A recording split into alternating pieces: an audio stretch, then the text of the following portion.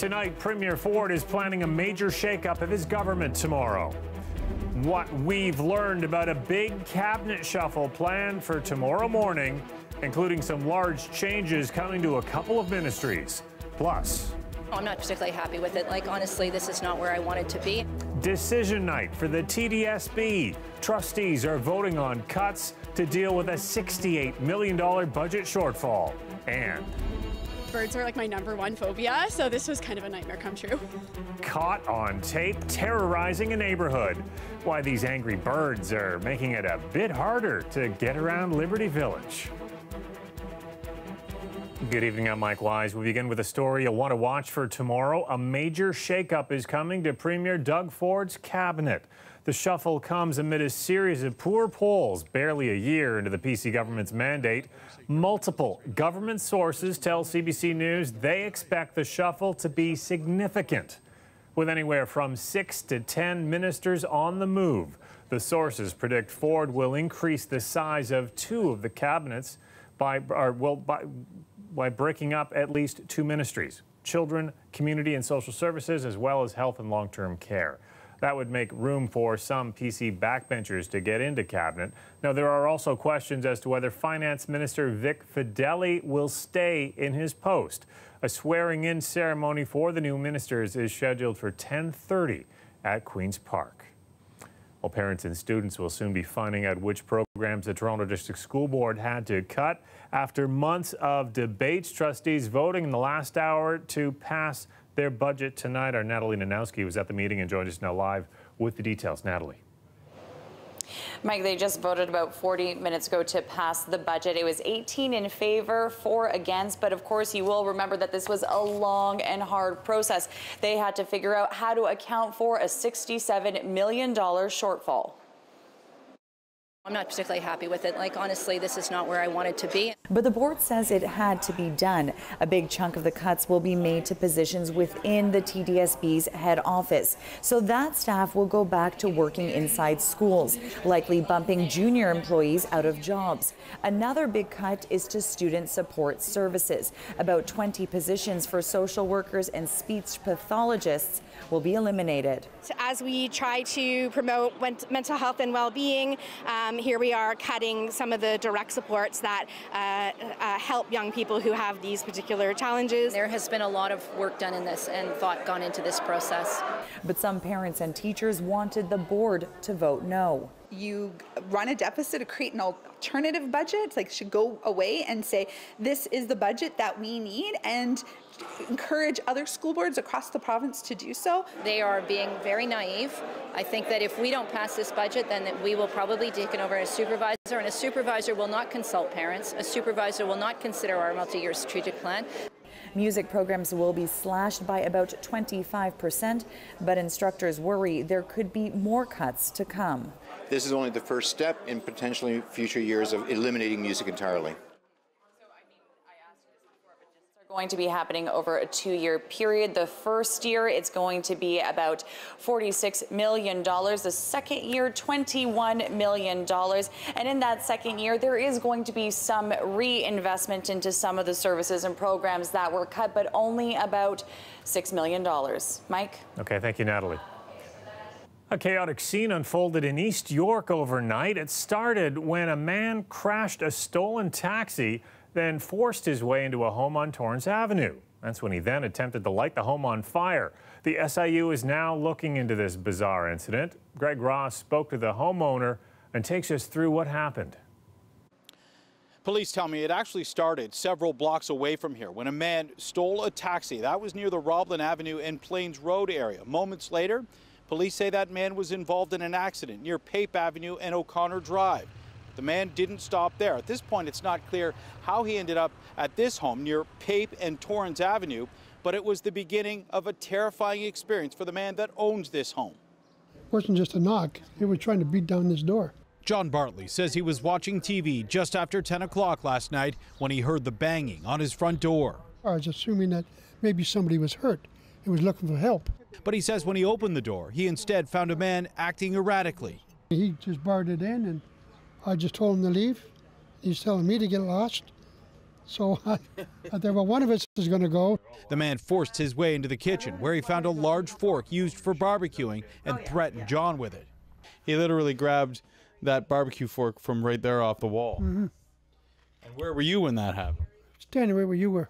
So that was the end of that. Well, yeah. I was a little too close to the guy with a weapon, so, you know, I figured the best, get out of the Dodge, phone the police, let them deal with it. As John made a beeline for the front door, the man barricaded himself in his bedroom. Eventually, police would have to break down the door to get him out. I'm going to guess it didn't look like this before he went in there? No, I'm a little bit cleaner housekeeper than that, you know. When he returned to his home today, John found his bedroom destroyed. Just basically tore everything apart. Dressers, mirrors, windows, broke my windows to try to start my bed on fire. In addition to that, John says police investigators rearranged some of his furniture, leaving him with quite a mess to clean up. But first, he's hoping to catch up on some missed sleep. To make matters worse, you not only does somebody come and take over your home and then the police have to investigate, but you have to sleep in your car. Well, the thing is, my keys, my wallet, everything was in the house. I wasn't allowed to come in. Police say they did attempt to negotiate with the man before forcing their way into the bedroom. They say at some point the man suffered injuries and had to be taken to the hospital, and that's why the SIU has taken over the investigation. Greg Ross, CBC News, Toronto. A man is dead after a shooting near Queen and Kennedy in Brampton last night. I heard this shot, and I thought like Toronto won like a few days ago, and people are still celebrating. But I definitely heard like 4 straight shots. Police say they got that call about a shooting around 11 o'clock. They found a 20-year-old man who'd been shot. They rushed him to hospital, but he later died. This is Peel's 7th homicide of the year. And while police continue to search for a 4th suspect after Monday's shooting at the Raptors championship parade, word tonight of another violent attack, a stabbing that took place around the same time. Toronto police releasing this image of a man they're looking for, described as being in his mid-20s with a medium build. He's wearing a black sweater with a red and yellow design and black pants. Now, he apparently got into an altercation with a group of men near Yonge and Dundas. Police say he stabbed 3 men and a boy with a knife. They are all still in serious condition. Thousands of people were nearby watching the Raptors rally at Yonge Dundas Square. Police would like to hear from anyone who might have captured video footage of the area at the time of the stabbing.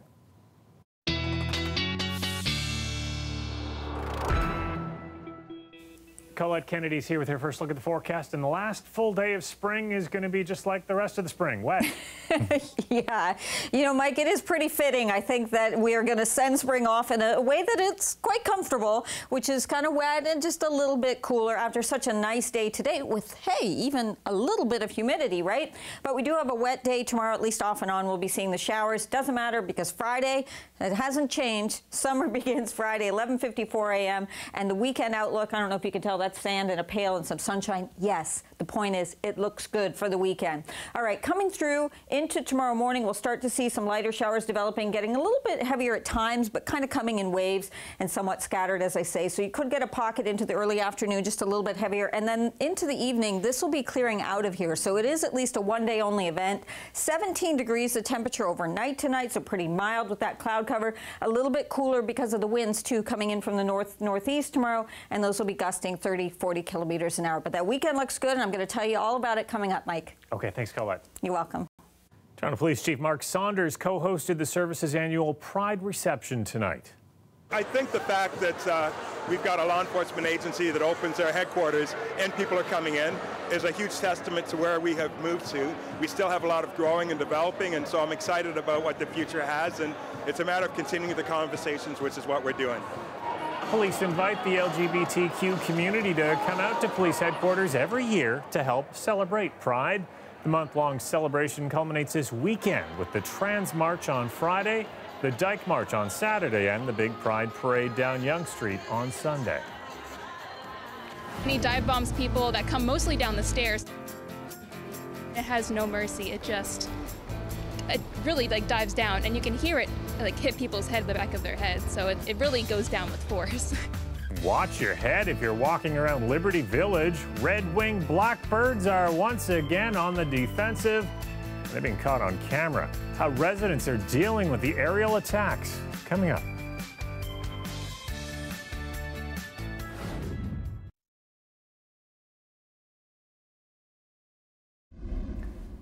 They're finally learning when the man accused in the Yonge Street van attack will go to trial. Alex Manassian was in a Toronto court today where he learned his trial will be by judge alone next February. Now, that is something his defense team had asked for. There was concern Manassian wouldn't be able to get a fair trial in Toronto. His lawyer, Boris Pensky, had put forward a motion to have the trial moved to another location, but he says that's no longer necessary with a judge-alone trial. Manassian is facing 10 counts of first-degree murder and 16 counts of attempted murder for that attack, which took place in April of last year. Well, pink slips went out to more than 400 health sector workers today. Another 409 vacant positions will be eliminated as the government moves ahead with consolidating 14 local health integration networks, Cancer Care Ontario, eHealth Ontario, and some other agencies into a new, larger organization to be called Ontario Health. The government describes the jobs being cut as being back office administrative positions. Premier Ford repeatedly promised during the election campaign that not a single person would lose their jobs under his government. However, that message has recently shifted to no frontline person will lose their job. Well, it's the time of year if you live anywhere near some birds who are feeling protective of their nets, well, you got to keep your eyes on the sky. There's a stretch of Liberty Village where residents have become the targets of some angry dive-bombing birds. And of course, they're catching those attacks on video. Angelina King explains. They're calling him Dive Bomb Dave. While the red-winged blackbird has become a bit of a celebrity in Liberty Village, everyone has met him once now. He's not a popular one, unrelentingly attacking people, their pets, their kids, anyone who gets too close to his nest. When you're walking down that street, take cover because you never know. He flies at you fast and he can really do some damage. If you see a blackbird coming right at your face, it is scary. Well, we sat out there for about an hour last night and we saw at least 20 or 30. And what are people's reactions? Some people scream and go running. I saw one woman actually run into the street and almost get hit by a car, so it's kind of dangerous. There he is now. And word is there are at least 2 more like him. Birds are like my #1 phobia, so this was kind of a nightmare come true. Megan Evans says she's traumatized and spoke with us under one condition, that we stay far away from the birds. He came out of nowhere. Like, honestly, I didn't really see it. I just felt it. I felt a beak. I felt like the little claws. And yeah, it was pretty freaky. And by the time I looked up, he was gone. Did it hurt? Yeah, a little bit. Yeah. That was yesterday. Today? I took an Uber to work. It cost me $2.50 to take like a 2-minute ride down the street. Yeah, I'm a little nervous. And I still have this as my shield for when I'm out and about. Last year, signs were put up near Queens Quay and Spadina warning residents of the birds. Experts say this species is more aggressive right now because it's nesting season, and says the birds are just trying to raise a family. These guys are just trying to protect their nest and they're trying to protect their space. They are really, really aggressive, partly because they have many nests in the same area, and so they have to protect it not only from predators, it will look at us like a predator, but also from other males that are trying to invade that territory. Take a look at this. Somebody has written a message on the sidewalk in chalk saying, watch out for the bird, run. Now, experts say if you do see these birds, it's best to steer clear, stay calm, and remember, we are in their habitat. Residents will have to be dealing with this for a little while longer. Nesting season ends at the end of August. Angelina King, CBC News, Toronto. Well, Stats Canada confirming today what anyone who shops for food already knows. Grocery prices have skyrocketed in the last year, especially when it comes to vegetables. Magda Gabriselassie has more now on what's behind the increase. Thank you. When it comes to buying groceries, shoppers have noticed a difference. The prices are going up, compared to a few years ago. I have noticed definitely a huge price increase in some vegetables. Like I remember 2 weeks ago I was buying celery, and usually celery is like $2.99, it was $5.99. This St. Lawrence market vendor says it's not just celery. Across the board, he says the price of produce is way up. Brussels sprouts, another item, over $100 a case, where normally $35, $40, even $45 max. This week, for example, green beans. Green beans are usually about $40 a case. Today, they're $95 a case. It's certain prices are ridiculous now. Today, Stats Canada said that the cost of fresh vegetables has gone up by 16.7% compared to last year. And at least one expert we spoke to says the weather has a lot to do with that.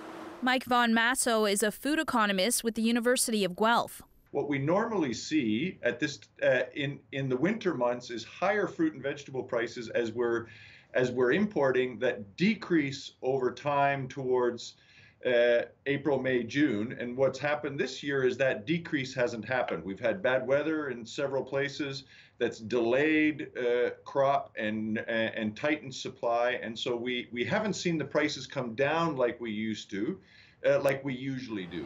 And this vendor says he is feeling the pinch because of that. For myself, profit margin, there's no profit. The prices are so high. You can only get so much on stuff. People only pay so much for stuff. So I'm not making my profits way down. Still, these shoppers won't cross vegetables off their grocery list. Stuff to get creative with it, I guess. Magda Gebrselassie, CBC News, Toronto. It was a hot and humid day in the city. I wasn't complaining. Temperatures finally hitting the seasonal mark. Hopefully you got out to enjoy it. We do have some rain coming our way. Colette is back after the break with your extended forecast.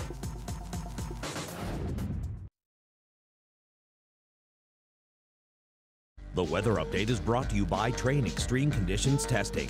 It's hard to stop a train, really hard. Train, the most reliable heating and cooling brand.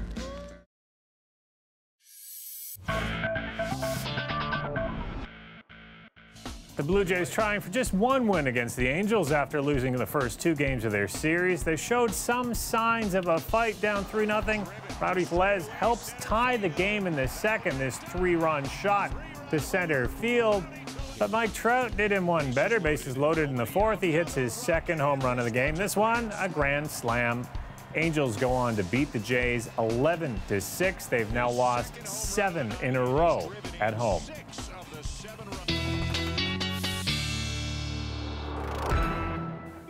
Colette is back with her extended forecast. So showers for the last day of spring, but the summer is starting on a good note. It is, and isn't that nice to see? I think we basically had about one good weekend in spring where we had dry conditions and sunshine, but even just the first weekend of summer is looking like it's going to be dry and sunny, so I'm liking the looks of it.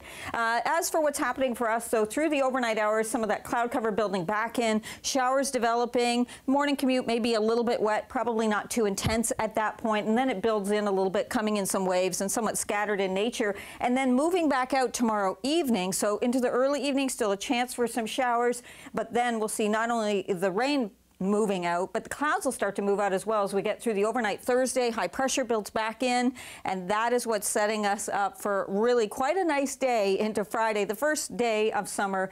Keep saying over and over, it starts at 11:54. I think we're just all so excited about it.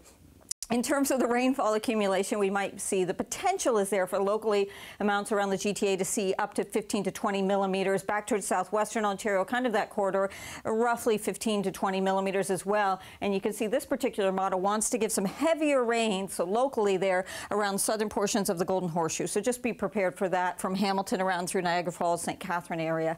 Back towards southwestern Ontario overnight tonight with some of these rain showers, and then through tomorrow afternoon, those winds pretty early in the day changing to the north and getting a little bit breezy. Temperatures just a little bit cooler from where they were today with the highs in the low 20s. And a look at the lows overnight tonight around the GTA with that cloud cover 16 to 17 degrees. It kind of holds things a little on the mild side. And then tomorrow afternoon, this is why, yeah, a little bit chillier than what we experienced today, a little bit below seasonal in terms of our values, but it doesn't matter. We're going to see things starting to heat up as we get towards the weekend. So after tomorrow, Friday, 22 degrees, mostly sunny skies, and then dry conditions. Let me say that again. Dry conditions into Saturday. Sunshine, 25 for the high. Probably a little more cloud cover into Sunday. Mostly sunny, getting a little bit warmer, getting a little more humid, too, as we head towards the beginning of next week. That brings up the chance for seeing some thunderstorm development, and the high nearly 27 degrees. Probably feeling like we're at 30 or in the low 30s, though,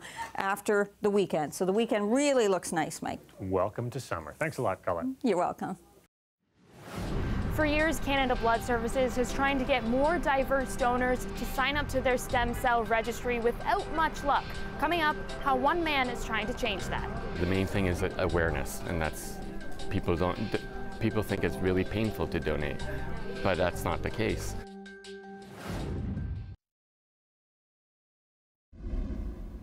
A stem cell transplant can treat more than 80 diseases and disorders, but some ethnic groups are less likely to find a donor. That's because Canada Blood Services doesn't have a lot of diversity on their stem cell registry. Taylor Simmons spoke to one Toronto man who is trying to change that.